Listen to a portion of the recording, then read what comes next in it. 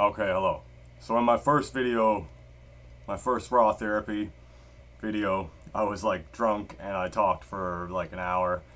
And then in the second one, the audio was terrible and I have a high-tech solution. I moved the mic a little bit farther away.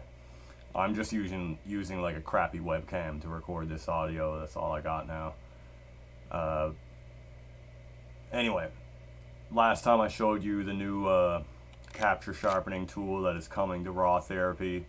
I've disabled it because in this video I'm going to show you the noise reductions. So if you didn't watch my sharpening video, because I don't just talk about the new capture sharpening tool, I go through all the sharpening methods in Raw Therapee, so you should probably watch that. This is the same picture I used, and I'm going to enable the unsharp mask that we set in my sharpening video.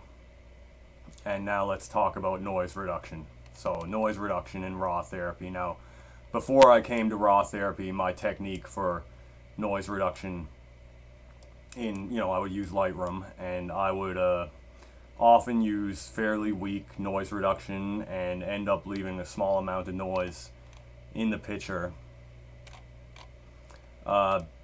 Just because I didn't want to use too heavy noise reduction, right? Like if you use enough to get rid of all the noise, you blur away some detail, you might end up with noise reduction artifacts. So I would usually be pretty light-handed on the noise reduction.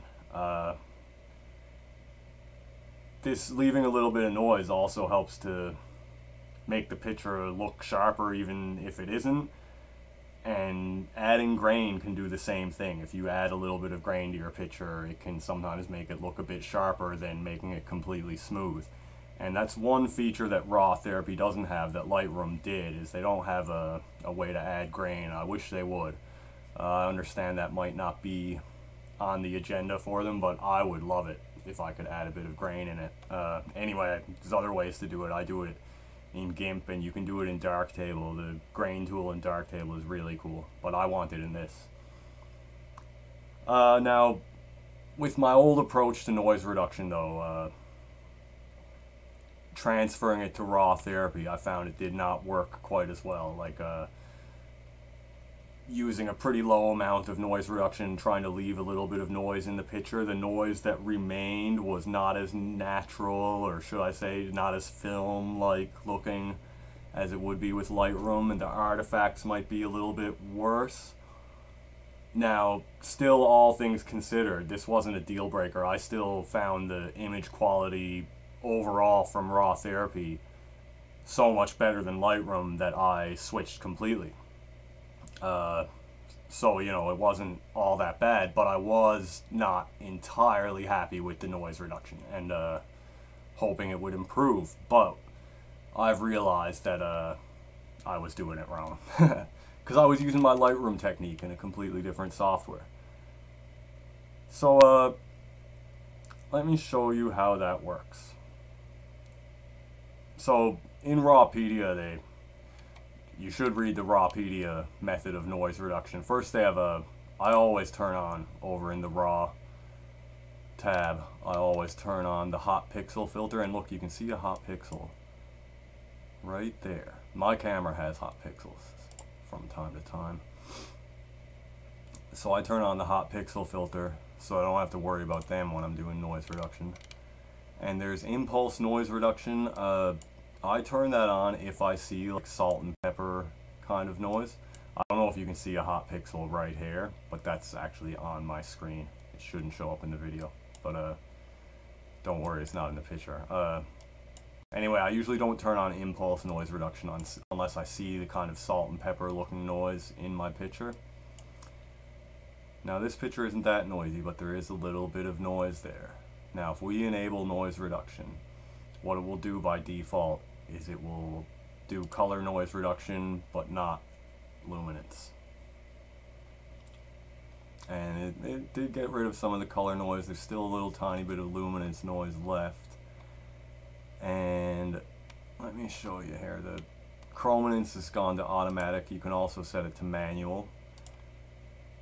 And there's a curve for chrominance, so you can take the noise reduction out of the more colorful and brighter areas and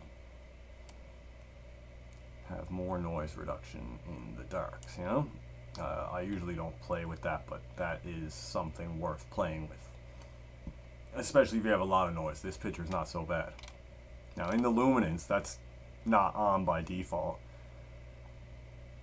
You can do like what I would do in Lightroom, which is use a fairly low amount until I start to see noise go away, but not all of it. And then do a little bit of detail recovery, maybe up to around the amount that I use for noise reduction even. And then click it on and off and see. Now it's getting rid of quite a bit of noise, but it is not having a very deleterious effect on the details over here. And it's getting rid of noise right here. So it's doing pretty good. Not bad. But I have found it's doing really well on this picture. It's hard for me to show what I was talking about because I have found that in some pictures it can be just not as smooth and nice as Lightroom, right? Anyway, it's also worth looking here. You can change the color space between lab and RGB, and that might actually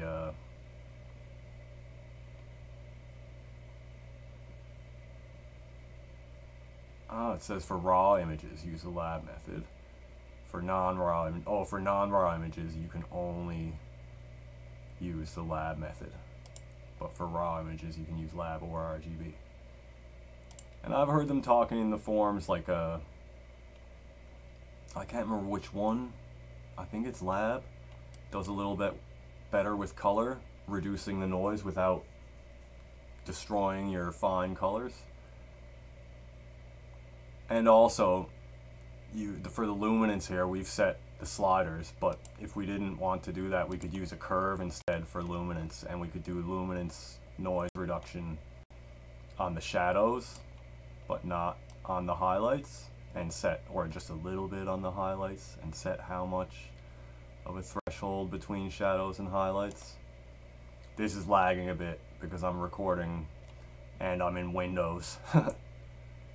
Does a lot better for me on Linux because it's not trying to run spyware in the background all the time. Anyway, gee, I find it better with the curve. Actually, I was able to pretty accidentally achieve a better result with the curve than I did with the slider. So you can play around with the curve or the slider. Oh yeah, the curve is looking better. Yeah. But anyway, playing around with all of this on a lot of pictures, I still never found that I was getting as good noise reduction, as satisfying or as nice to look at to me as I did in Lightroom. But now I have a better method. Oh, before I show you my better method, also, after having done your noise reduction with the sliders or curves, you can also turn on a median filter, and this will smoothen the picture a bit. If you look here, the effect can be pretty subtle, but I'll turn it on. Wait for it to, okay, turn it on. And you can see it smoothed the noise. There's now like no noise. But it also smoothed this detail area here a bit. But they say on Rawpedia, and I think they're right, that while this does smoothen it a bit, it doesn't get rid of any detail. It just appears sharper with the median filter off. So for me, I will take appears sharper. But if you want to get technical about it, you can turn the median filter on and have basically no noise, and you know, you don't lose any detail. You might lose some apparent sharpness, but no real detail. And of course, you have to try this in a print, which I haven't, but you would have to try these in a print before you could pass judgment on which is better. I leave the median filter off in most pictures, but I'm growing more inclined to turn it on. Anyway, my new method turn it back to sliders, okay? I will zero out the luminance sliders, and instead of doing what we just did, I'm going to turn luminance to 100%. Whoa, crazy! And look, it is going to be, see, it really smooths things, but don't panic. Now we're going to drag up detail recovery